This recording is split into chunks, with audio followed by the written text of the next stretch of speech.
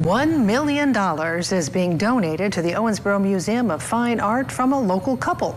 Doctors R. Wathen Jr. and Jeanette Napier Medley say the donation is meant to provide a source of annual income for the museum.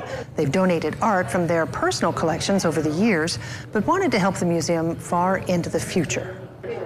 I'm born and raised here, and it's a good community, and it's really an asset to the community. And I've been retired now for about 4 years from the hospital, so it's time to move on and do something good. The museum will celebrate its 46th anniversary this summer.